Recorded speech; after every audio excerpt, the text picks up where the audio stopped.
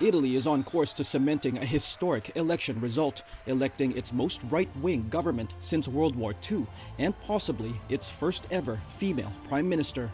As voting ended in the national election on Sunday, exit polls projected a clear win for the conservative bloc, led by Giorgia Meloni's far-right Brothers of Italy party.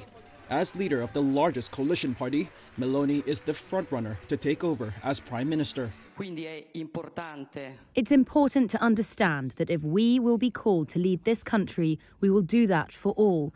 We will do that for all Italians. We will do that with the aim to unify this people, to underline what unifies it rather than what divides it.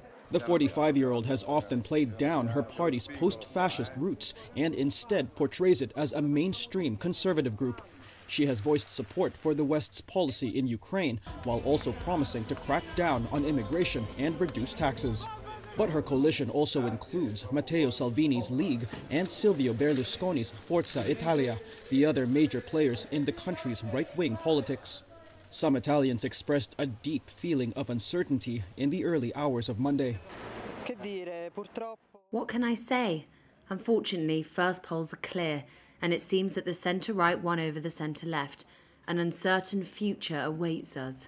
The result caps a remarkable rise for Meloni, whose party won only 4% of the vote in the last national election in 2018. This time around, they are forecast to emerge as Italy's largest group with up to 26% of the vote. But it was not a ringing endorsement. Provisional data also pointed to a record low voter turnout in a country that usually sees a high level of voter participation.